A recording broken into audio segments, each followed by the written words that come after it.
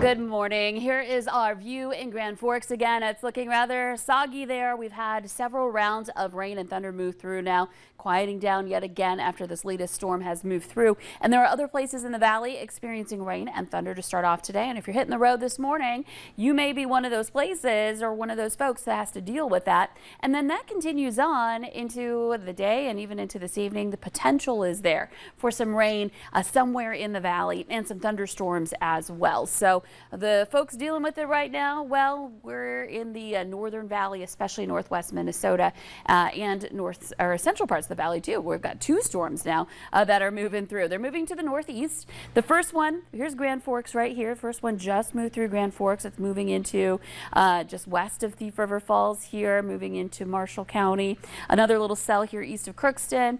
And then this storm that is kind of following nearly that same path. So Grand Forks, we're getting a break, and you may just get clipped again by this little thunderstorm that started to develop in the wake of the last one. So all moving to the north and east. We'll expand the view, put this into motion here.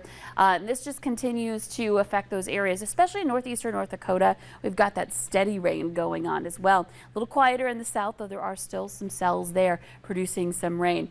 Over the last 12 hours, you see this storm that just blasted through last night, and that's what created that really strong wind. We had reports that were quite high, some wind damage as well. These storm reports trace all the way back into Wyoming and Montana, and then eventually again came our way. And zooming in a little bit more, you can see some wind reports over by Carrington, some storm reports in and around Grand Forks again, and this was from last night. This particular report comes from the airport in Grand Forks, 77-mile-per-hour wind gust there. Another one in the Alvarado area, a 79-mile-per-hour wind gust, and unfortunately there were reports of some tree damage, some uprooted trees in some of those areas here.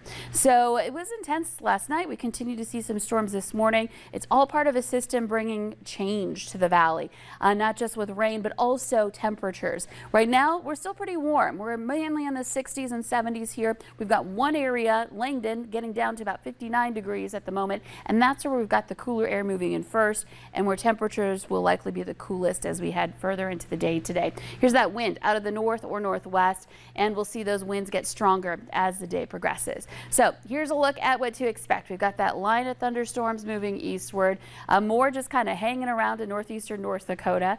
By lunchtime, some areas where we're quiet, we may even have some sun shining through some of those clouds, and then other places getting some rain and thunder. Temperatures 60s to some 70s. That wind again continuing to be strong out of the north, gusts into the 30s, even higher than that, maybe 40 miles per hour at times.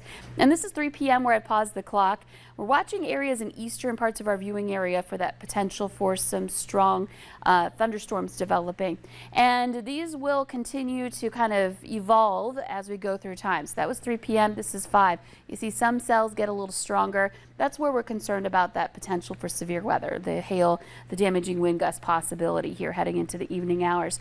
So that's an area to watch. There'll still be rain in other spots and wind too out of the north. And so it's wind-driven rain. It's cool air. It's really unpleasant coming up for this afternoon in those areas getting the rain.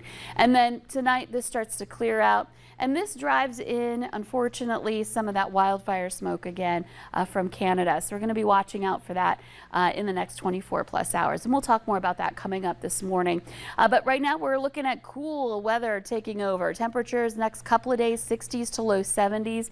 After Thursday morning's cool start in the 40s, we'll see temperatures climbing back up into upper 70s to around 80 degrees Saturday, and then heading into the week next week, we're talking 70. So, you know, September got started off with some heat, but the rest of the first half of this month kind of getting back to what we would consider to be average temperatures in the 70s for highs. Hello, September. Yeah, we fall now. Really need that too if your air conditioner's not working. It's going to feel good with this cooler weather. Yeah, and if it is, it could use a break. It was working hard. You know, I had several days in a row in the 90s. I think we're up to 27 days now this season of 90-degree temperatures.